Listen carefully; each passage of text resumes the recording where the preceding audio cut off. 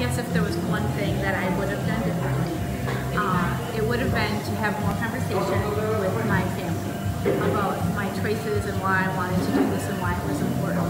Because I wasn't afraid at all. I was very confident that I wanted to do this. I was meant to do this. I was called to do this.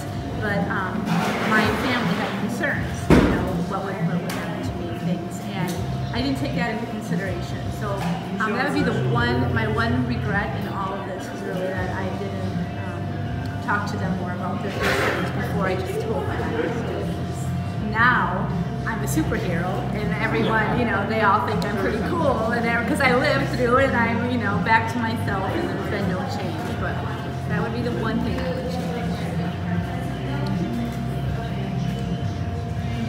One thing I'm happy I did, being 58 years old, is taking care of myself.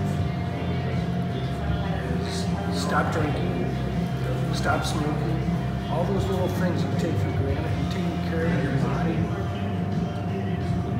to give life back. Thank you so much. Thank you.